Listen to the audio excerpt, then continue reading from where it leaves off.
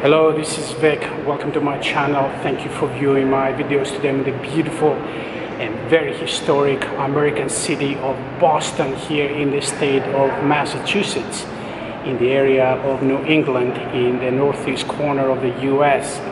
In this particular documentary, we're going to visit the magnificent building of the Christian Science Church here downtown in the center of Boston. This is one of the most magnificent buildings you are going to find in the whole state of Massachusetts.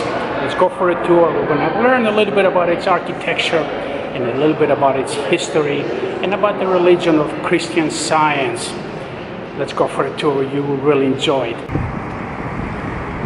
Now, before we go inside and admire the architecture of the inside of this spectacular building, first, let's admire the outside views with the beautiful blue skies in the middle of the winter here in Boston. This is the magnificent building of the First Church of Christ the Scientist, built in 1906. And it is absolutely spectacular, and it looks like it belongs somewhere in Venice, along the Grand Canal of Venice. And look how beautiful the architecture is, with 10 beautiful Corinthian columns right there, and a spectacular dome that can be seen from very far away here in downtown Boston. Now, this is the second church built in 1906. Right behind it, we can find the original church built by Mary Baker Eddy at the end of the 19th century. But let's take a last good view and let's go inside. Come on. Okay, let's look at this magnificent building. Let's admire its architecture.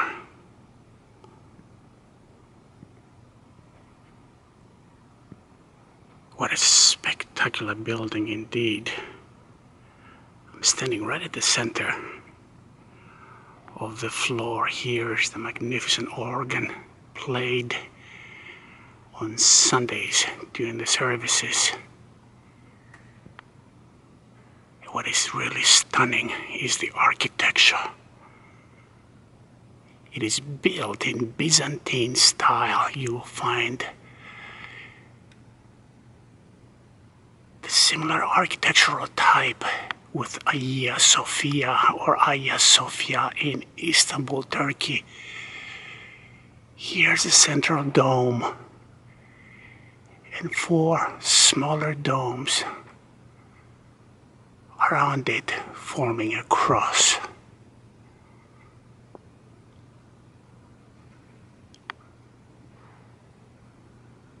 Here's another dome right there.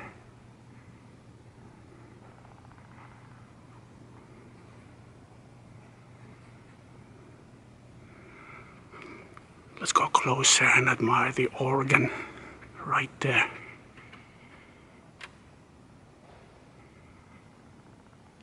Now the dome, the diameter of the dome is 30 meters. And the height from where I'm standing at right now to the top of it is approximately 35 meters in height.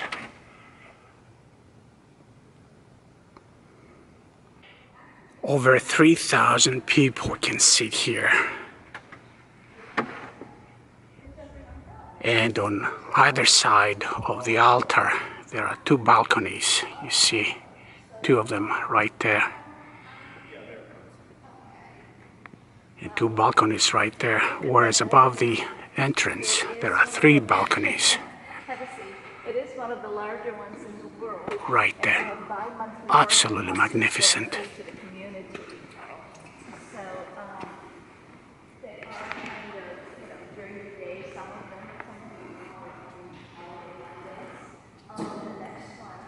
What's really spectacular are the details, the decorative details right there.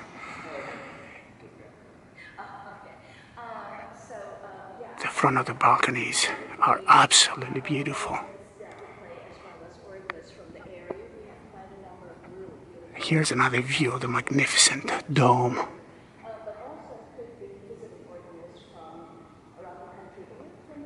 Now, this church was built in 1906, and it is called the Extension Church because there's another smaller church next to this one that was built in 1866.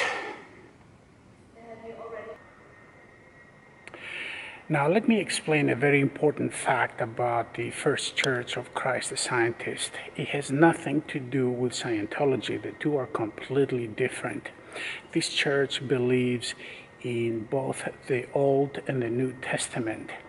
And it was founded by Mary Baker Eddy, who was born in the state of New Hampshire in 1821 and died here in Boston in 1910.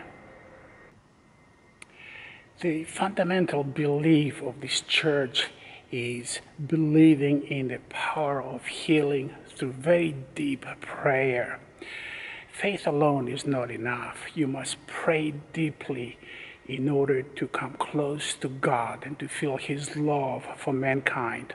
Only through deep devotion to prayer you can heal yourself from the physical and mental illnesses that you may suffer.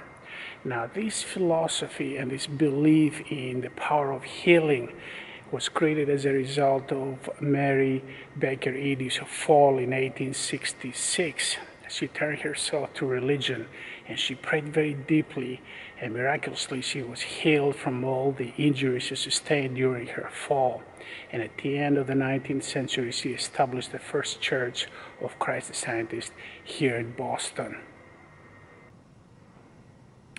Now, I was very curious about the term of science inserted in the title of the church, like Christ the Scientist or the Christian Church of Science. Why science?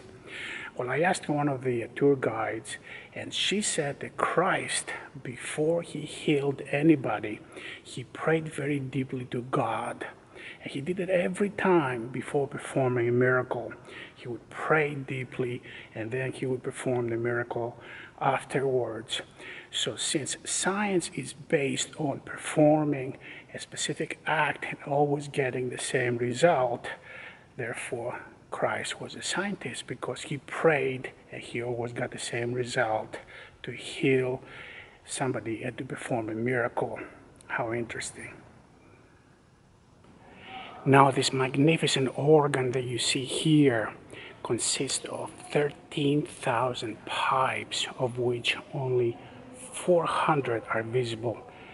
Let's take a closer look at this magnificent organ here at this beautiful church.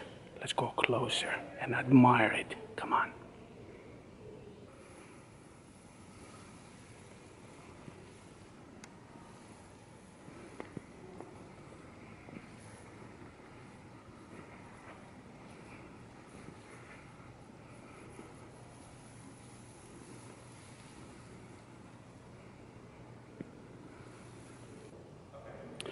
Now, I said that the architecture inside the church is of Byzantine style, and that's partially correct. The dome, the main dome, and the four smaller domes around it are clearly Byzantine in style.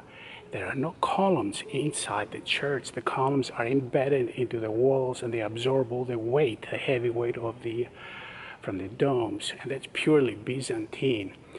What's really different here is that the decorative elements here inside the church are purely Renaissance in style. So this is a Byzantine/Renaissance style interior, and that makes it even more magnificent. Let's go look at the decorative elements a little closer, and you'll see what I mean. And here's a good example of the Renaissance style of decoration inside this magnificent church. You can see the arch there. How the inside of the arch is beautifully decorated with elements that we find in Venice, in Italy. So that's a very good, clear wonderful style from the Renaissance incorporated within the Byzantine style of this church.